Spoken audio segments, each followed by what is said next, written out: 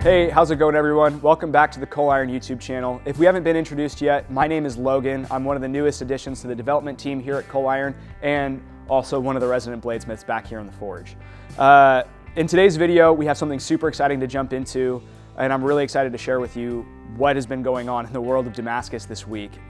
Steve Schwarzer, who is a friend of the company and also a world-renowned master smith and a personal mentor for me, has been teaching a class out in Colorado Springs at Killroy's workshop. And they have made an incredible discovery that is going to kind of change the game when it comes to doing powder canisters. And so we actually have a clip from them that they filmed at the end of their week out there, kind of explaining what they've discovered and how it can be applied. And so we're gonna cut to that real quick, and then we'll circle back and get into our video today. Hello, I'm Steve Schwarzer. I'm out here at Killroy's in, where is it, Colorado? Colorado. Still here. The frozen wasteland. We're having a big time. We came out and I came out to teach a powder metal class, canister class, and we've made a great breakthrough and we wanted to share it with you. And I wanted to introduce you to Ron Hardman. That's it. Ben, last name, say your name, Ben. Ben Bannister. And the unpronounceable one. KYLIE SCHROETLIN. All right. Now, what we did is we started off shaping. Normally I use like sheet nickel and that sort of thing, or paper to make shapes, and then we generate an image with it. And I was passing that information by to Ron, and you may want to explain a little bit about what we were doing and how this kind of came. Well, Steve had actually talked to me before about taking some white glue, like Elmer's glue, with nickel and actually painting that on for a barrier. And so when we were talking about 3D printing, I thought, you know what, if it's organic, it's actually just going to turn to carbon, and it's going to get diffused into the metal on that too. So maybe we could create a form. So I went over to Ben and I said, hey Ben, what do you know about getting something that's just going to break down, something that's organic, like wood filler or something like that? And then he went, all filament, PLA filament, that's pretty standard for most 3D printers, are actually mostly organic. They're mostly cornstarch, and so when we had that epiphany, we started kind of brainstorming, well, if it's mostly carbon and it should migrate once the steel gets hot enough and kind of melt away, any of the coloring to the filament will burn out and then the rest of it will stay in. It should hold form and not cause any delaminations. Well, where did the idea for the first lettering? Let me see if I can shoot this to you. I don't know whether you can see that close enough or not. Let me run around here and do this. But you can see that. That was the first piece done with that printer, and it was done by KYLIE SCHROETLIN. All right, she can say it. I can't, so you have to. Anyway, Killroy. That Killroy. You can hear me, but you can't see me. But I'm back now. Killroy did the first piece of this welded, and I wanted that historically documented. Big deal. Yep. Check that out. All right, That's so pretty cool. they started off. They printed a form like that. I don't know whether you can see that or not. We'll do it on this one as well. There's a shape. It's basically a cookie cutter that's printed, and then that's packed with different powder compositions, and it was forge welded by the unpronounceable one. And we're able to do any kind of shape. This is a dragon that they printed for me that I failed miserably at, but this is a proof of concept, and we wanted to document. The first of it was done here at Killroy. It was done by these brilliant two young people, and I'm pretty excited. Okay. That's awesome. Yeah, so that KW is Killroy's workshop, and that's what Killroy did first. But we did a bunch of other ones this week too. Yeah, we did a lot of canisters. We had a guy do a Sasquatch. That turned out really good. Right, and then our slackline guy, what's his name? Yeah, so Jaden Saminsky, he does slacklining, Forged and Fire champ actually too. Right, he's Forged and Fire champ. Yeah. What this started out is we were using the printed thing as a form to bend the nickel, and then it evolved quickly into why do we need the nickel when we could make the shape out of this natural material that actually decomposes into carbon and is absorbed by the steel. And I had experience with it because I'd used paper and tape, and I discovered that the paper would go to carbon many years ago.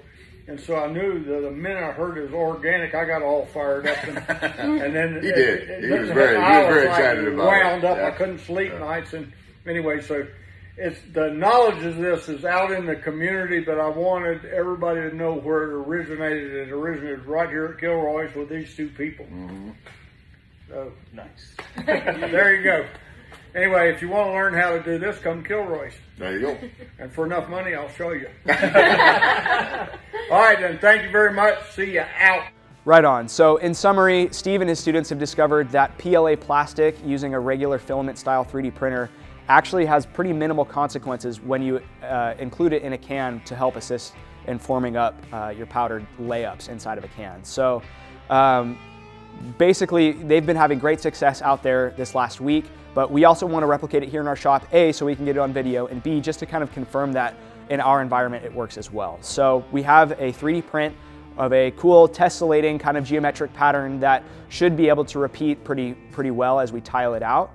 And we're going to put that in a canister, fill it with 1084 and basically a powder that's 1084 with a little bit of nickel in it. It's 4600 KC powder.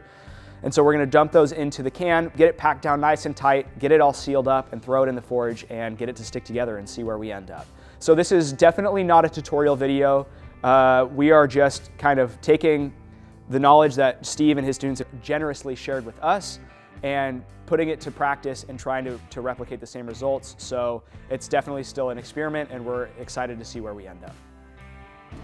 All right, so the billet has been in the forge for a super long time. It is up to temperature. We're gonna take it under the 25 ton with our controller in spring return mode, maxed out on the height so we can end push that canister and just slowly start working it on all 6 sides, and hopefully we can get it to condense. So let's do this.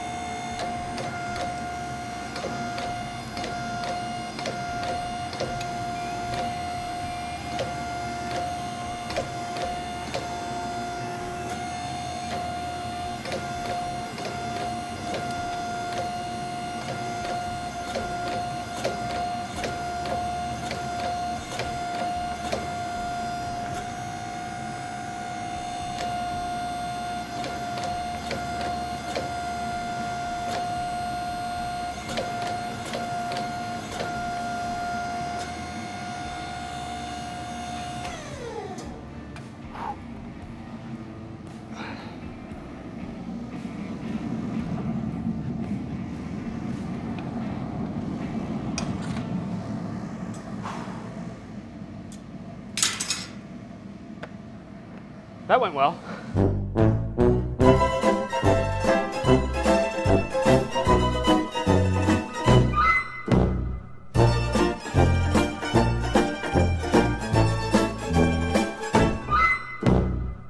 All right, so in that last heat, unfortunately, when I made this can, because the 3D print was a little bit of a weird size, I decided to weld 6 plates together versus use an actual piece of tube steel. And unfortunately, every single one of our welds pretty much failed and popped open. So the good news is that the can, or the billet, didn't stick to the inside of the can. The bad news is that at least the outer portion of the billet didn't have a chance to fully solidify. We didn't get that 30 to 40% reduction that you need with the powder to get it fully solid before the can split open, and I wasn't going to put it back in the forge with exposed powder. So basically, that kind of sucks because the material is not going to be super usable for a future project. However, we are going to take it into our grinding room and cut it off with a big cutoff saw and see if we got a little bit of that can in the middle to solidify, and basically see if we can find any remnants of that 3D printer plastic and prove whether or not it's actually going to be a technique we can use in the future with maybe some better welding on the can, or if it was just a bad idea in the first place. So let's head into the grinding room, cut this thing open, and hope that not a bunch of powder spills happens.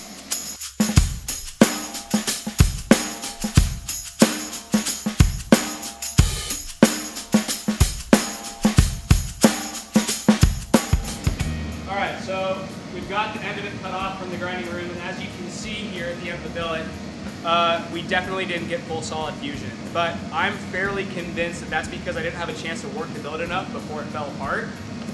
There is a lot of solid steel here, and there is next to no evidence of the 3D printer plastic being there in the first place. And I can see in the heat colors, the billet's still a little bit too hot right now to grind and polish and see if we can do a pattern reveal. We'll cut to that in the next clip, but yeah, I think that it's pretty safe to say that that 3D printer plastic is nowhere to be found in this billet, and that opens the door to a ton of new techniques and applications and accessibility for doing some pretty intense mosaics in the future. So let's jump over through the magic of video editing to what this looks like after coming out of some acid, and we'll see what we have to work with.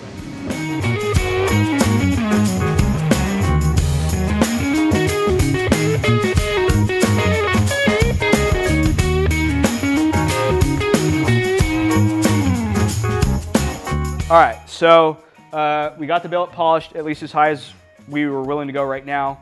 I got a little bit of ferric here in a big cup because this is still a pretty big billet, and we're going to drop it in there, and it's still not gonna fit. All right, take two. I have an even bigger cup slash pan with some ferric in it. Now we're going to degrease this again.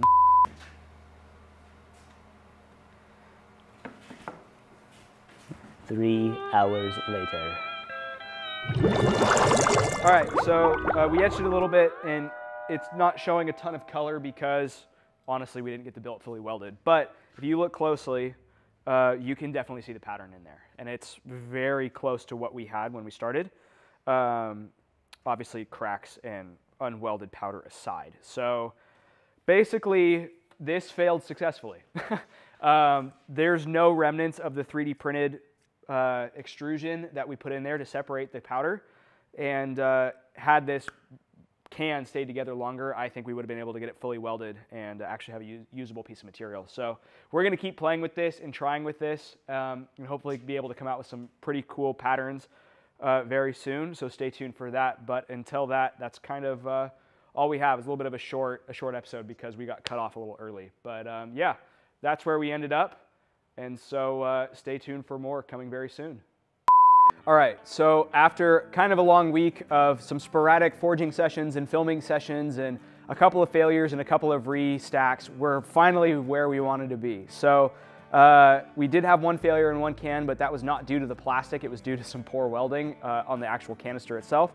But this piece right here is where we've ended up. So I've cut our billet square in half so we can get a look at the kind of core of the billet and not worry about any potential areas at the ends of the bar where the powder might not have been packed tight enough. So this is where the good spot of the bar is going to be. So that's where we cut it. We got it polished up to a ultra fine Scotch-Brite finish. And we're going to head over here to the acid tank and take a peek at what we've got in terms of a pattern. Oh yeah, check that out.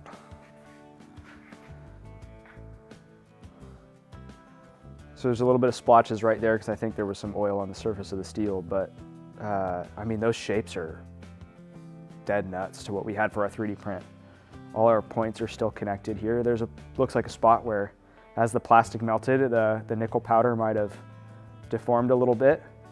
But gosh, I mean, for how little time we spent laying up that canister, that pattern is unbelievable. As you guys saw, that was an awesome success. The canister came out really nice. I think that this is a very exciting new development, and it lowers the barrier to entry for this really complicated Mosaic Damascus cans. I mean, it goes from spending hundreds, if not thousands of dollars and months at a time working with an EDM company or a water jet company to have these elements cut to, a sub $1,000 printer can help create some of these elements that you need for your cans. So super exciting development, and I'm really excited to see kind of where the industry takes this. There's still a lot of quirks to figure out with working with the plastic and finding the right balance to optimize that workflow, but gosh, it's a super exciting development, and we're stoked to see where it goes. So we want to give a huge shout out to Ben, Killroy, Steve, and Ron down at Killroy's workshop at Steve's class this last week. Thank you guys so much for being so generous with this discovery and this information and helping us walk through some of the setups for this. what an exciting discovery, and we're super stoked to be a part of kind of getting the word out there.